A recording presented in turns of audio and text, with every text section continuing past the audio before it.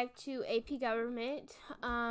In this lesson, we are going to go over the Bill of Rights, understanding what rights are, and the First Amendment. In the next several lectures, we'll go into depth of the United States Constitution. So, civil liberties are those specific individual rights that cannot be taken away by government and are guaranteed by the Constitution, such as the freedom of expression and the right of protection against self-incrimination.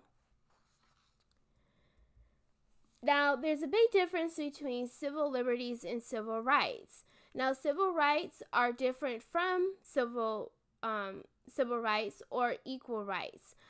A more modern term that refers specifically to the rights that members of various groups, no matter their race, ethnicity, or sexual orientation, have equal treatment by government under the law and equal access to society's opportunities. So, what are rights? Rights are powers or privileges to which individuals are entitled. The central question when it comes to rights is, where do rights come from and are they absolute? Now, as we learned in our first lecture, that natural rights are based on the natural laws of human society. They exist even in the absence of a formal government, and no government cannot take them away. So in the Declaration of Independence and in the Constitution, Thomas Jefferson and the Founding Fathers called these unalienable rights. Now, a liberty refers to a right received from a higher authority such as a government. The framers argued with the term in the nation's founding documents. Now, the right, for an example, the right of an indigent person's right to a lawyer paid by the state in felony cases is considered to be a positive right, meaning that you're meeting the needs of your citizens even though they might have broken the law. Now, the purpose of the Constitution when it comes to rights. So, the purpose of the Constitution was intended to provide individuals with protection by guaranteeing a framework of limited government based on a theory of enumerated powers. And we know that to be Article 1 of the Constitution. Now, the Barron case, which follows the Marshall Court, held that the Bill of Rights restricted only the national government, not the states. The state courts of New York, Illinois, and Mississippi had applied portions of the Bill of Rights against their states. Similar approaches were advocated in Ohio and later refused to find the amendments applicable to the states. This case came from Barron's suit against the city for ruining the use of his wharf in Baltimore Harbor. The case stemmed from the Fifth Amendment, where it guarantees that private property shall not be taken for public use with just compensation. The outcome rejected Barron's argument that this provision ought to be construed as to restrain the legislative power of a state as well as that of the United States. Now, what is incorporation? Incorporation is the process by which the Supreme Court uses the Due Process Clause of the 14th Amendment to make applicable to the states most of the individual rights guaranteed by the Bill of Rights. Incorporation provided that the state and local government, as well as the federal government, could not deny these rights to citizens. So, in this process, the states were required to live up to the dictation of the First Amendment Free Speech Clause beginning in 1925. In the 14th Amendment, the right against unreasonable searches and seizures beginning in 1961, and the 6th Amendment right to a speedy trial in 1967. Now, by 1969, almost every provision of the Bill of Rights had been applied to state governments through the incorporation doctrine. So basically what they did is that the rights that were in the Bill of Rights obviously were only limited in the scope of the federal government. What they did with the incorporation process is that those amendments, those rights, were actually given to the states for them to be actually identified and enacted to the citizens of that state. Now, let's get into the First Amendment, which highlights the freedom of religion and the Establishment Clause. Now, the First Amendment states, which was ratified in 1791, states that Congress shall make no law respecting an establishment of religion or prohibiting the free exercise thereof, or abridging the freedom of speech, or of the press, or the right of the people peaceably assemble, and to petition the government to a redress of grievances. Now, the First Amendment offered one of there's written guarantees of religious freedom and to form the basis of extensive free speech and free press protections as well. This amendment has never conveyed absolute freedom to Americans. In the Supreme Court history, as specifically exempted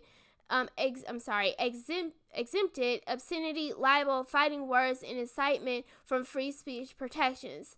Not has the separate and independent provision of the freedom of the press been interpreted to give members of the press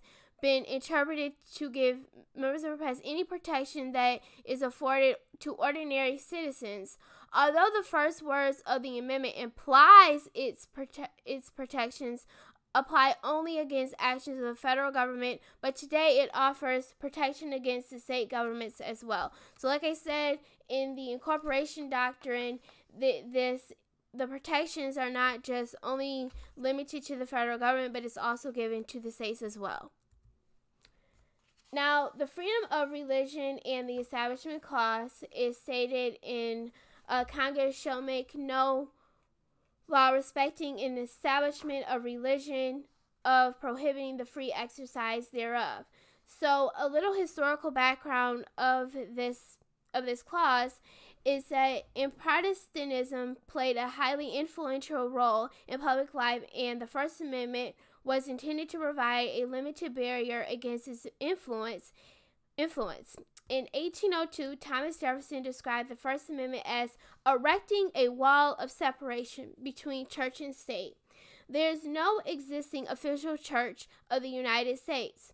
Government aid to religion to certain Protestant sects, Mormons, Jehovah's Witnesses, and Amish were forced to change or abandon some of their religious practices whenever public policy conflicted with them. And you will certainly see this clearly as we get into the Supreme Court cases a little bit later in this lecture, and to see what the Supreme Court ruled and what the reasoning behind that was. Now, onto the Free Exercise Clause. The Free Exercise Clause is the religious freedom clause in the First Amendment that denies government the ability to prohibit the free exercise of religion. Debate over the clause was largely focused on whether government laws can force adherents of a certain religion to engage in activities that are prohibited by their religious beliefs or prevent them from performing acts that are compelled by their religious beliefs. This prohibits the free exercise of religion. Now, according to Sullivan and Gunther, the Free Exercise Clause raises two issues. Number one, exercise implies more than belief or expression. It often implies conduct or action. And two, Establishment Clause has no parallel in the Speech Clause. So, obviously, in the Free Exercise Clause, you have a freedom to freely express your religion, but the Establishment Clause has nothing to do with protection of speech. Now, when the Supreme Court rules on these types of cases, they first look at the question whether government can deliberately disadvantage religion or a particular religion, and second, at whether religious practitioners are entitled to exemption from religious applicable laws that conflict with dictates of their faith. Now, you can see these actions from the Supreme Court cases from the following cases. So the first one is West Virginia State Board of Education versus Barnett of 1943. So the Supreme Court ruled that ordered schools officials to reinstate the children of Jehovah's Witnesses who had been suspended for refusing to salute the American flag in their public classrooms. In Sherbert v. Verner in 1963, the Supreme Court ruled that the state of South Carolina to pay unemployment benefits to the Seventh-day Adventists who refused to work on Saturdays. The Supreme Court declared that only a compelling state interest could justify denying her such an exemption on the basis of religion. So what interest courts has as compelling? The court must be convinced that the government program would be significantly undermined by religious exemptions to say that the government's interest is compelling. In Wisconsin v. Yoder in 1972, the Supreme Court ruled that members of the Amish religion were not required to send their children to school after the 8th grade. Furthermore, the enforcement of that law would undermine Amish religion's principles, which include the value of learning through doing and support for community welfare over all other interests. Then, in 1990, Employment Division v. Smith, the Supreme Court ruled that the state's legitimate interest in maintaining its unemployment insurance fund at a higher level outweighed the Native Americans' religious rights and denied the two men unemployment benefits. State government may choose to accommodate otherwise illegal acts done in pursuit of religious beliefs, but they are not required to do so. Now, this case remains the rule of judicial interpretation of free exercise cases.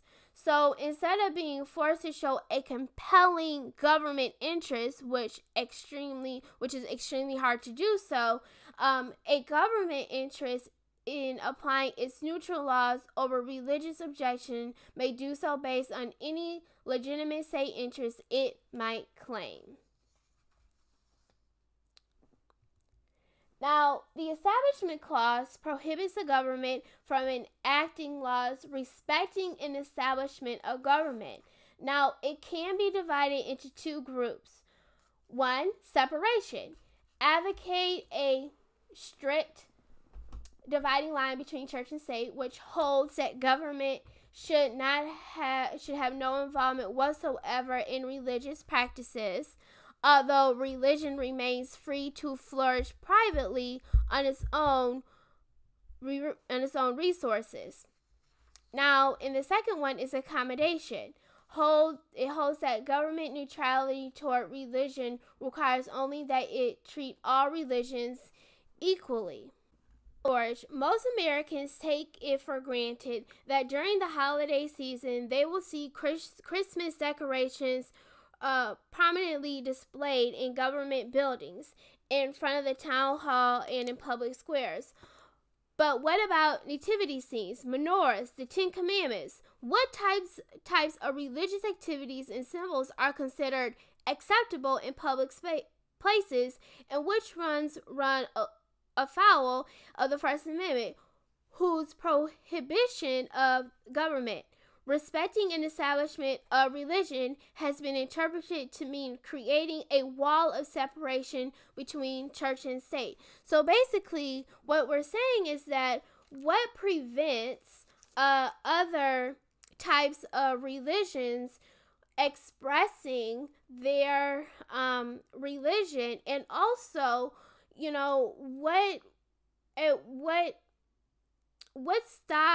what prevents a government entity from displaying the Ten Commandments in their state, or even having Christmas trees in the White House. So would that be a violation of the Establishment Clause when the White House and the Capitol building and other government entities can freely express Christianity? That's the question that is being raised. So in response, the Supreme Court has moved from a position of especially strict separation to one that shifts back and forth between principles of separation and accommodation. So they have used both of these principles of separation and accommodation in order to rule in First Amendment Establishment Clause cases.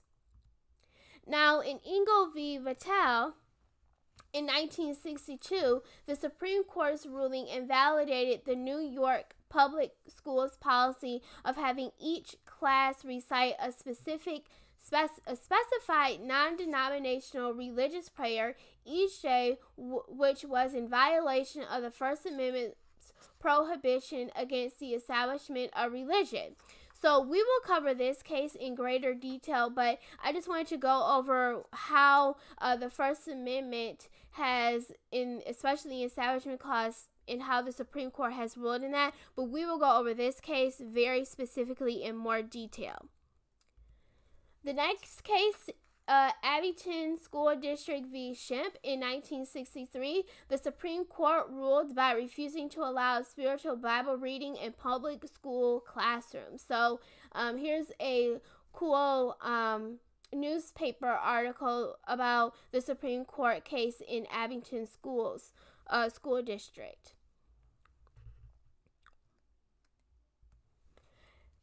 Next one is Wallace v. Jeffrey in 1985. In this case, the Supreme Court ruled by outlawing moments of silence authorized by government officials to encourage religious prayer during those moments. The Supreme Court held that in neither of those instances was the government acting with a secular purpose on not grounded in a desire to advance religion. So the Supreme Court realized that having a moment of silence of someone in memory who has died, maybe in service, whether it's a senator, a military official, that they believe that was not advancing a particular specific religion. In Zelman v. Simmons Harris in 2002, the Supreme Court upheld a system of private school vouchers whereby parents are given coupons that can be used to pay tuition at private schools, including parochial schools. In 1971, certain issues involving separation of church and state had been governed by the Lemon Test outlined by the Supreme Court by the Lemon v. Kurtzman of 1971. Now, the Lemon Test is used to find out violations of the Establishment Clause. So when the Supreme Court has a case in where the Establishment Clause is in question, they will use the Lemon Test in order to make their ruling. So the criteria required to withstand an Establishment Clause attack: 1, they must have a secular legislature purpose. 2, its principal or primary effect must be one that neither advances nor inhibits religion. And number 3, must foster an excessive government entanglement with religion. What are the criticisms of the Lemon Test? According to Sullivan and Gunther, the purpose requirement, taken literally, could invalidate all deliberate government accommodation of religion, even through such accommodations is sometimes required by the Free Exercise Clause and has sometimes been held permissible under the Establishment Clause, even if it's not constitutionally compelled. 2, the legislative purpose in any case is difficult to ascertain in a multi-member body. So basically, having the 3 branches of government. So, and in 3, the entanglement prong contradicts the previous 2. Some administrative entanglement is essential to ensure that government aid does not excessively promote religious purposes. So having, the grants to date, as I stated earlier, should not only specifically heavily excessively promote religious purposes. So grants and aid can not only be exclusive to religious purposes, that it should be for education, public policy, and other initiatives within that particular state that is in need or city. Now, the court has relied less on the limit test in recent cases in the Supreme Court. So you can see sometimes that in maybe even current Supreme Court cases, that some Supreme Court justices may not quote the limit test in their reasoning behind their ruling. Now, in Levy-Wiseman in 1992, the Supreme Court ruled that a middle school to stop its practice in reading prayers at the school's graduation ceremony, even though attendance was voluntary. In Santa Fe v. Doe in 2000, the Supreme Court ruled that a student-led prayer before a football game at a Texas public school violated the separation of church and state. The court believed that both practices forced all those present to participate in an act of religious worship. These practices could have been interpreted as state endorsements of prayer, which is unconstitutional. In Schneck v. United States in 1919, the Supreme Court ruled and established the clear and present danger test. Furthermore, they stated that there was, in fact, a clear and present danger that the pamphlet could bring about the damage claimed by the government. So we will go over this case more in detail as well, and clearly go over the clear and present danger test as well. And lastly, Dennis v. United States in 1951, the Supreme Court ruled by giving a measure credibility to the Red Scare when it upheld the convictions of numerous communist defendants for teaching and advocating the overthrow and destruction of the government of the United States.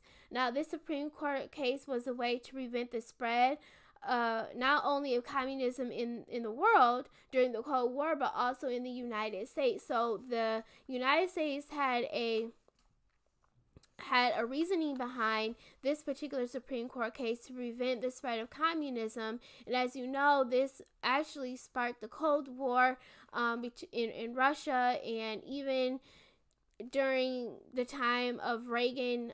So you can see this going on after the Cold War, the Red Scare. So it was this fear of communism even after the World War II was over. So this concludes our lecture on the First Amendment, an introduction to that. In our next lecture, we will go over the Second, Third, Fourth, and Fifth and Sixth Amendments in our next lecture. So please make sure you read the Second through Sixth Amendments so you are prepared on the National Constitutional Center Constitution. Make sure you read that so you are prepared. If you have any questions, you can certainly let me know. And I hope you have a wonderful day. Bye.